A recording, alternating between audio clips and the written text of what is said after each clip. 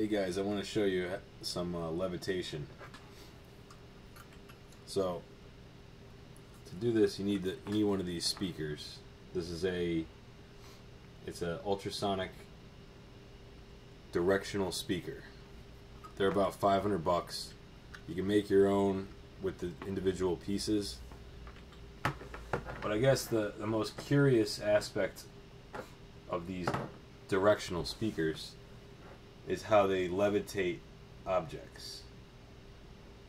So here you've got a piece of this. I mean, it's not that impressive. It's styrofoam. It's a light piece of styrofoam. It obviously doesn't, it's pretty light. But when you add a sound through the speaker, I'm just going to add a random frequency from an online generator of, say, 333. When you add the frequency, you'll see the styrofoam levitate. If you move this back and forth, it's really hard to see with this. Hold on. There you go. So now you can kind of see. It's difficult, but they're levitating. And you can see they're just sitting there midair. I gotta get a better camera set up. You could reproduce this pretty easily. So I guess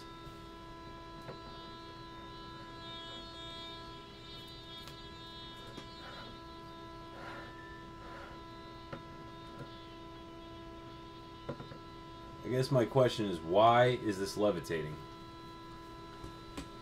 If I use a regular speaker, it doesn't do anything. So there's some ideas. I'll put a link in the description to the acoustic levitation videos. Typically they tell you need a standing wave to levitate an object, but this is not a standing wave because there's nothing that this is bouncing off of. It's just bouncing off the object. If it was bouncing off the ceiling and there was a point in the middle where you could put a little, piece of styrofoam, that would make more sense. But here, so watch, if I add another tone right around the same frequency, let's say you go up or down, you're going to be able to see a direct pattern.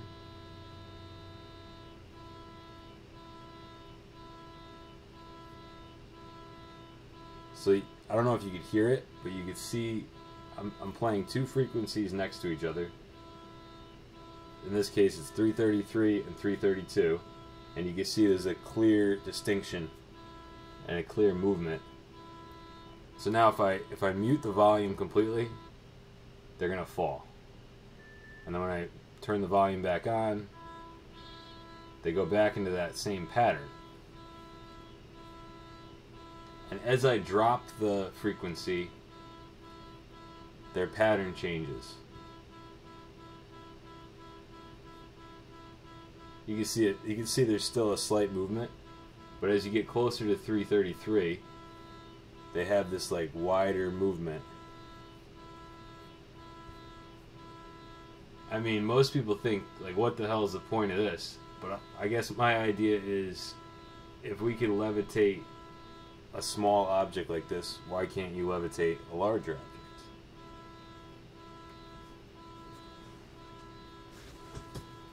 So if you place this little piece of styrofoam here, you'll see it flies right away. You gotta get it right so it stays floating.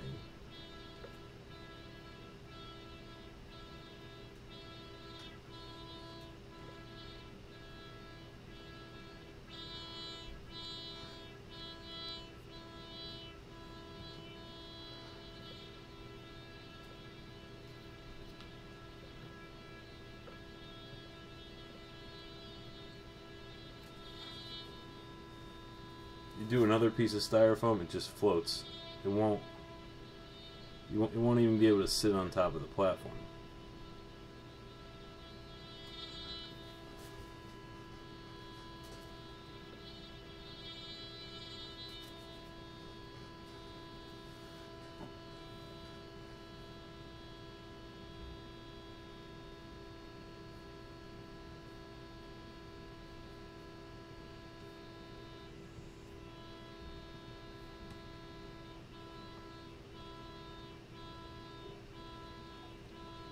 Now there's another study that came out saying that sound actually had a anti-gravitational property, so it actually floats up against gravity.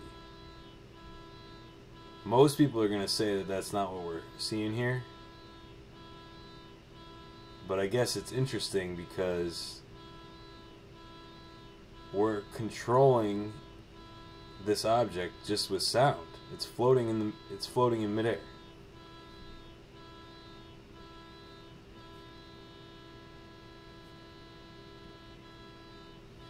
So anyway, put your thoughts in the comments. The ultrasonic speaker is actually made of these individual... Let me pause this. So when I shut it off, it's going to drop.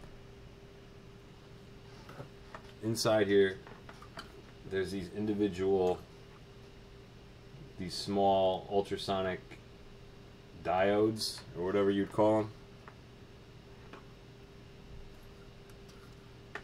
And each one... So this was strange too. Each one's made of a crystal, quartz crystal. And most people, you know, when you talk about crystals, they think you're insane, but clearly it's having some sort of levitation effect. So I'm just wondering why you couldn't amplify this exact property with a larger speaker.